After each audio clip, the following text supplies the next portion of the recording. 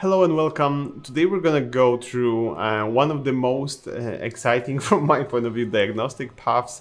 We're going to look into partial indexing and partial rendering and how to diagnose that. And I chose one of my favorite examples because it shows you how those different problems interact with different other problems within technical SEO space. So I chose Ux.com, and I chose this domain for a very good reason. This is our top domain in the TGIF, the Google Indexing Forecast database, with the most, with the biggest ratio of unindexed URLs to indexed URLs. So basically, Ux.com has 81% of their URLs out of Google's index. I'm gonna repeat that.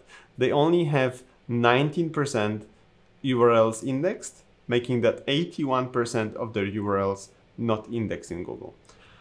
And one of the reasons for that is obviously JavaScript here in this case, and partial rendering. So how they structure that script, how they structure their website affects crawling and indexing. So let's have a look at the page first, and I'm gonna walk you through everything step by step. So this is Ux.com, and this is a page that's actually indexed, and this is basically a product page with very expensive loafers. I'm guessing this is a kind of shoes. For all the ladies out there making fun of me that I don't know that, I'm guessing this is the name of the shoe. I'm gonna skip that part just to focus on the things I actually know something about. So this is the page, and I know that this URL is indexed. So by copying this URL, we can use the site command and see, okay, this URL is indexed, and make sure to double check that, because the site command is often, more and more often, giving us false negatives. So if the URL is not indexed in Google according to the site command, play with that a little bit more and see if that's really the case. And just to have a look if the product description is actually indexed, I'm gonna use the made in Italy. I actually did it before, prepared that for us to make this video quicker, shorter, and more to the point. So you can see made in Italy is actually indexed, and we can see that this whole description was in that search engine result as well. But the problems begin when we start to look into some other sections of the page. So I already know again that this section, these two sections, are more by this designer, and you may also like, we can, I guess, call it a product carousel of sorts, is not indexed. So let's have a look at that. Let me walk you through that. So more by this designer, this part is not indexed for this page. And you may also like, it's also not indexed.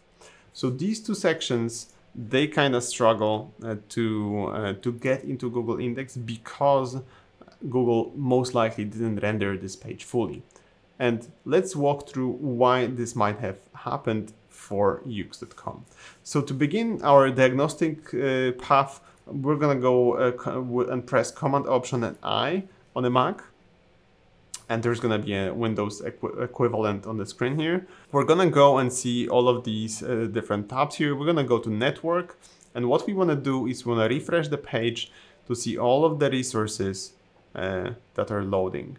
And we can sort them through all HRs, JS, CSS, and so on. We can go through all different types. Today we're gonna be focusing only on JS and on images, because what we wanna do today is we wanna block all of the images and all of the scripts that are not essential for the layout.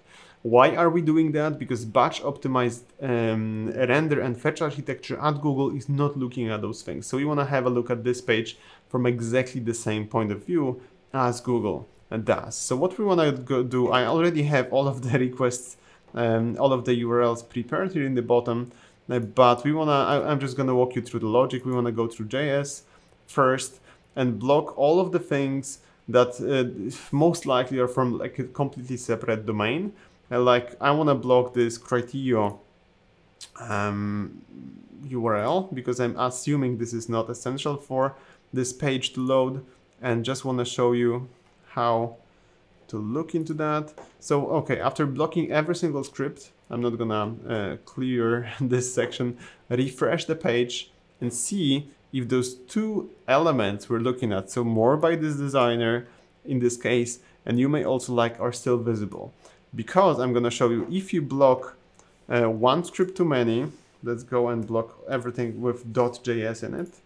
If you block one script too many, you're gonna remove that section altogether. So right now we can see, okay, we removed with basically in a way almost disabled JavaScript. So those two sections are gone.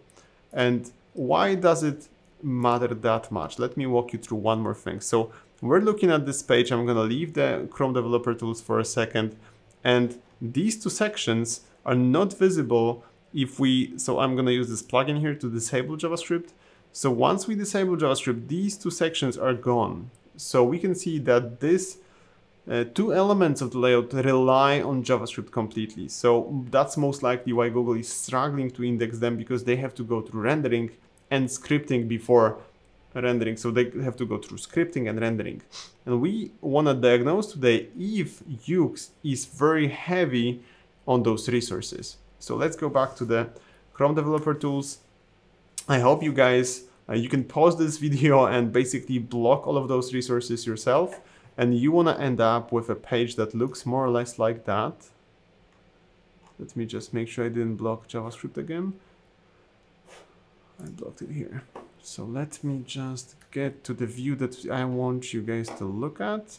Boom. Okay, so let me just refresh the page, and your page right now, if you did everything correctly, which I don't, oh yeah, if you did everything correctly, should look something like this.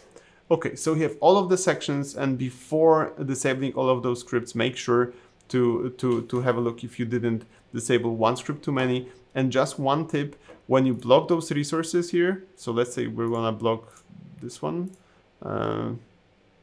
they keep coming back. This one is gonna be one on the very bottom. So just refresh after every single script you block. That takes a bit of time. Refresh all of the page and see, okay, maybe something broke down, maybe one of the section is gone. Then you wanna go ahead and trash that script completely. So I'm more or less happy with what I have. I still could go after these three icons. I choose not to. I don't think it's gonna affect the final result that much. And I still have some scripts. I'm not sure what they do. Sorry, but new scripts, sometimes they come up after you block the ones you don't need. Anyhow, okay, I'm happy with what I have. And now we want to go into the performance tab. So now that we're here, we see again all of these sections. So more by this designer, you might also like, are visible. We want to go and press this button to start profiling and reload the page. And before we do, I want to make sure that we have the cache disabled in the network tab. So make sure that this spot is ticked, and just start profiling and reload the page. It's gonna take a while, so just sit back and relax for a second. Oh, it went quite well. But right now we can see that even though I'm on a very, very powerful computer, on the top of the line MacBook Pro 15-inch with like maxed out CPU and everything, so we can assume, why I'm saying that is we can assume that Google is not using that much computing power to render one thread, to render just one page within your domain. And Google has this concept of a virtual clock. So they will assign you how much rendering time, let's call it that, rendering time or rendering budget, you're gonna get for this page to be rendered. So we can see there is 1 second spent scripting. So just going through scripts logic to see this section here takes quite a lot of time. So it makes sense, if we think of that, for Google maybe to skip that scripting just to save that resources, because they only lose this section. And just to see how much that would be, how that would change on a slower CPU, let's go ahead and let's throttle that CPU through this feature here. So we're gonna go with a 6 times CPU slowdown. And that's gonna show you how much your website, your page relies on that computing power to render, and this will take, or not, a little bit more time.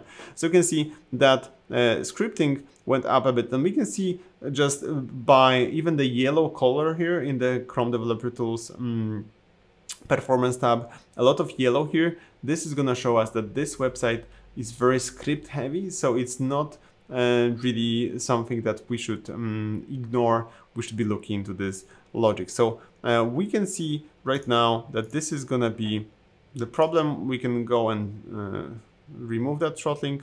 So this page, Ux.com, will most likely have users struggling on a slower mobile devices as well. So if your users, they're not on an iPhone like 11 or whatever, but on a slower mobile device, they will have critical rendering path. They will have problems with web performance, which we can measure by looking to critical rendering path. But what's really important, I would look, if I were to talk to UX developer, I would look into this section here, this logic, and see maybe there is something else. Maybe we can dig a little bit deeper into why this section requires so much scripting, why Google is ignoring that when rendering.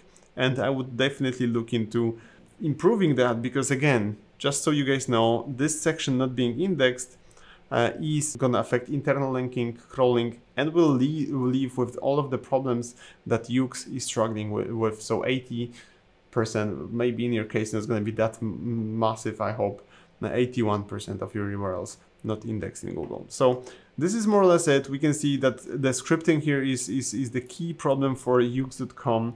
And when diagnosing those different sections, just try to see how it's gonna affect. But just to finish this up, let me show you how we can also emulate something I did in the very beginning, this page without the section. So let's see how what's the difference. So we had 1 second something with just scripting with this section below, and you can see just without that section, if we remove that, this time for scripting and rendering goes down massively. So we want to make sure that there is some kind of web performance budget for this section and for the whole website basically. Because as you can see, just removing this one section on the bottom, let me show you that again. So 200 millisecond scripting with JavaScript enabled. And if we go ahead and look at the web performance again, we can see that this goes again to almost 1 second. So if we look at that from Google's point of view, by removing this section, they save more than 80% of the resources just by removing those 2 sections. So this makes sense because Google has limited resources to render, to process all of the websites. Because right now, something we need to remember, just to finish this video, something we need to remember, Google has less resources than needed to render and crawl the whole and index the whole World Wide Web. So they will pick and choose who's gonna get in, and pages making it difficult for Google to render basically will be partially indexed. Thanks so much. I hope this was useful. This is more or less a walkthrough to have a look at your page from the batch optimized rendering point of view. Thanks so much and see you soon. And make sure to subscribe because we're gonna have more videos into rendering, SEO and indexing Diagnose. Thank you so much.